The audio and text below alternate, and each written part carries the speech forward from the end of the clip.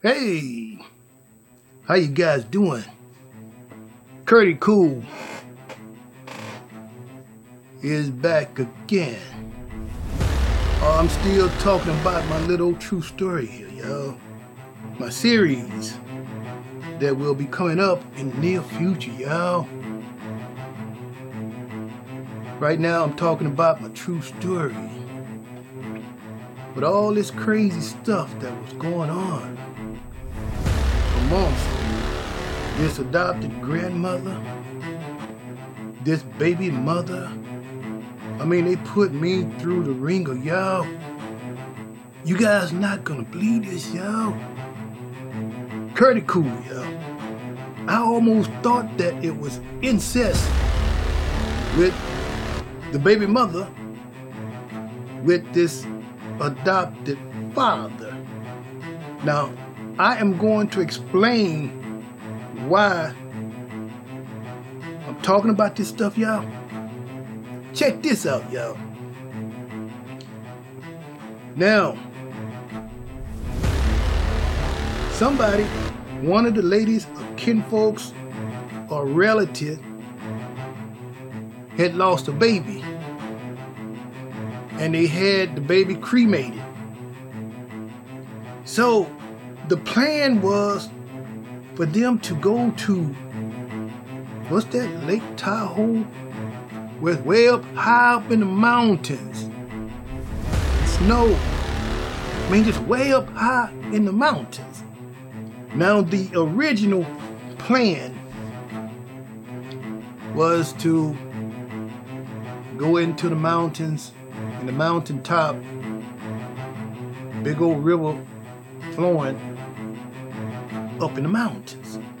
So the original plan was for that particular baby mother was to go and release the ashes from the cremation into the river. So now, I'm right there, y'all. I'm right there with it all. I rode out with Patricia Robinson and Veronica Robinson. I look up, y'all, there come Marcus Robinson. Now he's pretending to be a pastor now. Y'all, a fake pastor now. Everybody meet up in the mountaintop, y'all. They standing by this big old stream that flows through the mountains. Just stream and flowing through the mountains, y'all. All the stream and flowing through the mountain. The water looking so beautiful and so clear and so relaxed. Until it just relaxed Curdy Cool's mind. All of a sudden, I look over and there comes the fake pastor, y'all. Now he is the one who is going to be doing all the praying and playing like he is a pastor now. So now they take the ashes. The fake pastor lays his hand and starts saying a prayer. We are releasing these ashes back to you. Like they say, ashes to ashes and dust to dust. And oh God, we releasing these ashes right now in the name of Jesus. So they released the ashes, yo.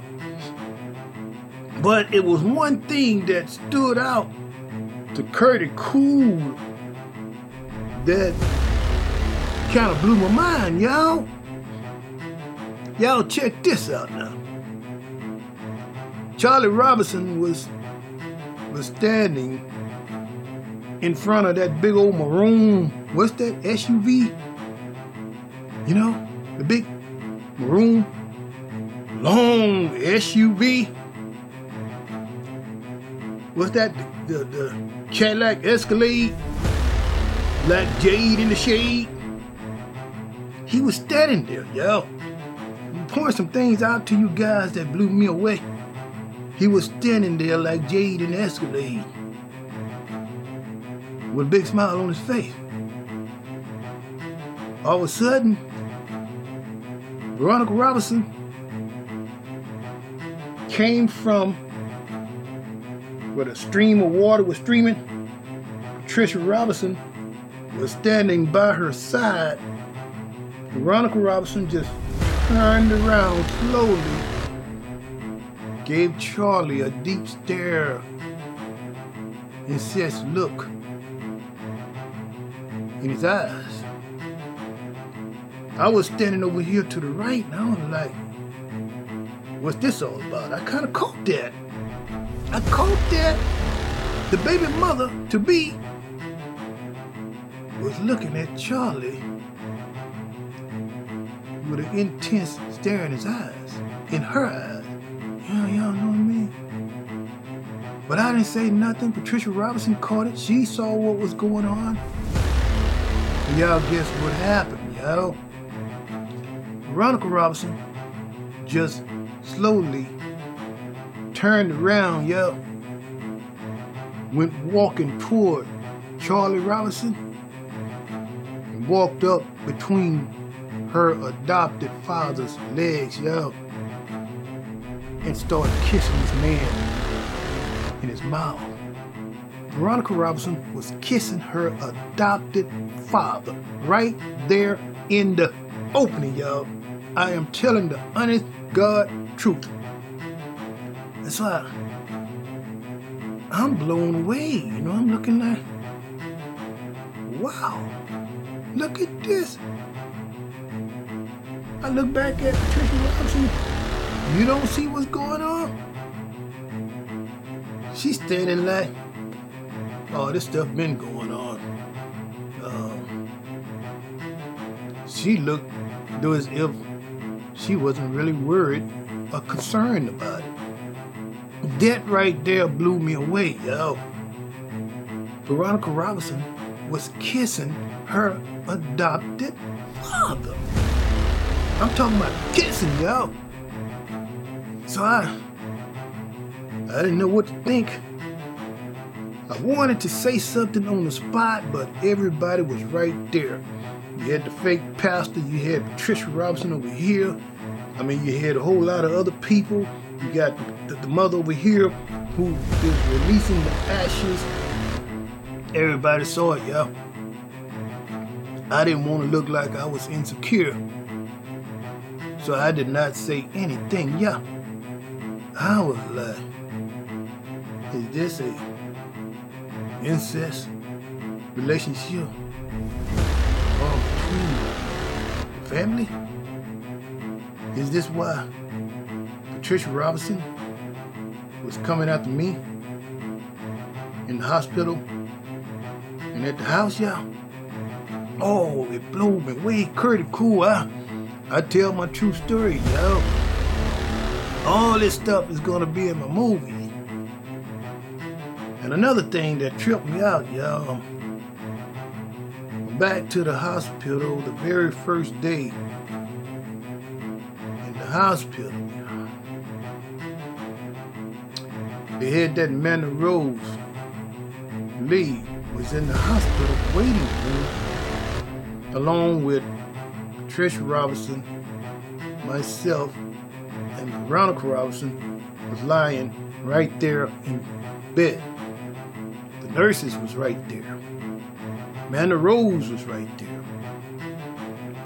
Y'all not gonna believe this, y'all. I was sitting like right here, right across from Patricia Robinson, y'all. The nurse was talking to Veronica Robinson and Patricia about what was going on with the baby inside of the womb, yo. I mean, everything it appeared to be going very smooth. Then all of a sudden, there was an outburst from the left from this Amanda Rose Lee, yo. Ooh, ooh, ooh, I didn't like this, ooh, ooh. Oh, you got that baby daddy in here, ooh, ooh. I was like, what the Lord, what is going on here? So anyway, she finally calmed down, and the nurse was looking like, what is going on with this family, yo? What is going on? This Veronica Robinson is not saying anything. It was almost like she was not in control over this Amanda Rose Lee. So now I'm just trying to block her out, yo. Just trying to block all that crazy stuff out, yo. I'm just sitting there, yo, just minding my business. I was almost in tears because of the way that they was treating me. It's real cold because I was a father right there waiting. So Patricia Robinson was facing Veronica. Then all of a sudden, y'all, Patricia Robinson just swings around directly toward me with her legs extremely wide open, y'all. Just extremely wide open right in front of me, y'all. Just stayed just like that. And you can see her big print, you can see the bush garden, you can see everything, y'all. I'm like, I froze, you know? Why this woman is sitting like this in front of me, y'all? No respect, just stayed like that, y'all. Right in front of me, y'all. I was like, oh Lord, what is this woman trying to do to me? What is she trying to do? So y'all guess what happened next? The adopted daughter, whatever her name was, or if she was a foster kid or whatever, she was 14 during that time 15 years ago, she was standing right there next to Patricia Robinson. Y'all guess what happened? She sensed and saw what was going on. She was looking around like, oh, I know this woman is not sitting in front of Curdy Cool like this with her legs kept wide open. She was looking like, and all of a sudden the 13-year-old looked at Patricia Robinson and shut your legs. Sitting over here in front of this grown man like this. Shut your legs. Patricia Robinson acted like it was nothing. No, come sit down. Come sit down. She wanted me to look at her. Now, in the process of the baby mother who is about to give birth to a baby, Patricia Robinson decides to gap her legs wide open right in front of me to see her. Like she wanted all the attention. Y'all know what I mean? So this stuff got so out of control in this hospital room. Oh, this man, the road cut up. Oh, she having a baby? Is she having a baby? Ooh, she having a baby. She having a baby. Ooh, they gonna have to do this. They gonna have to do that. Oh, she gonna have a baby. She gonna have a baby. You got that baby daddy in here. Ooh. So everybody I was speechless, man. I was like, I can't believe that this Patricia Robinson do not have no control over this 14-year-old during this time, y'all. I couldn't believe it, y'all. I couldn't believe it. Lord knows I just couldn't believe it, what was happening, y'all. She was so out of control, so out of whack, until the nurse took it on her arm, told Patricia Robinson, look, ma'am, what are you going to do about this crazy 14-year-old? What is her name? What is this girl's name? Because I will report her right now. What is her name? I've been in this room all this time, and this 14-year-old is disrespecting this man over here. Disrespecting You disrespecting everybody in this room, and you supposed to be her mother or whatever you call yourself here, and you are not saying anything? The nurse said, ma'am, since you will not say anything, I'm gonna tell this 14-year-old, during that time, that was 15 years ago.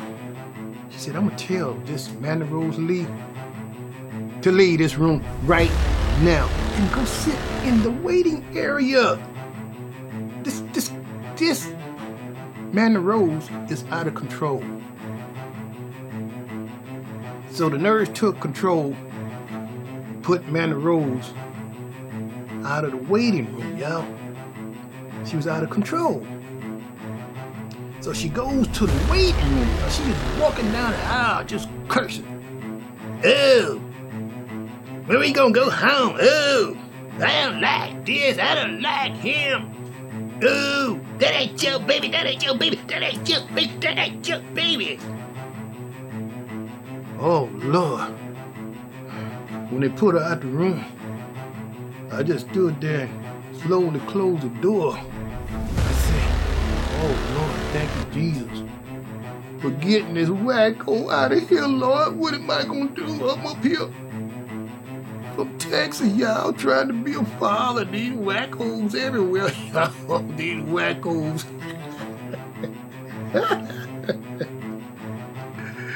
Hey, y'all, I thought I'd tell you guys another scene that was going on in the movie. This stuff will blow your mind. And Curdy Cool keep on bringing it to you just the way it went down. Curdy Cool, baby. I hope you guys enjoyed the show. My true story. Oh yeah, when I put the movie together, it's gonna blow some people's socks off left, right, east, west. Yeah, gonna blow their socks off when I get done with this movie, baby. Oh, this Patricia Robinson scam is off the chain, baby. Yeah. I'm telling my honest to God true story, y'all. It really did not have to happen this way, but due to the fact of greedy people, you know what I mean, who was improperly brought up, had all kind of traumatized lifestyles. This is what happened to them.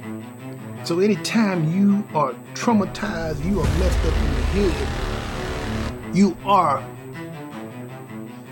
what you preach from what you teach, for the way you were brought up. You brought up a certain way, mistreating people, with all that psychopath, all the problems, and you never really got any help along the way. But this is all that you preach and teach along the way. So this is all this woman preached. She should have got some help a long time ago. I'm talking about this Patricia Robinson. She should have got help long time ago. But when my baby came into the world, this Patricia Robinson saw a golden opportunity, y'all.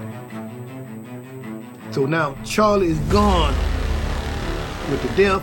So now the rebirth have come along with this new baby. So I steal his baby. Now the new birth is in a new baby, y'all. I'm gonna tell y'all some things that was going on in the next episode. So y'all stay tuned. Make sure you come back to Curdy Cole. I'm gonna keep on talking about the baby scandal, yeah, because it wasn't right, downright low down and dirty, and she won't even try to come clean and fix it. So it gets deeper and deeper. I keep on telling my true story. Y'all know what I mean? Shout out to all the beautiful people. I'll see you guys in the next episode. Curdy. Curdy Cool. Okay, bye.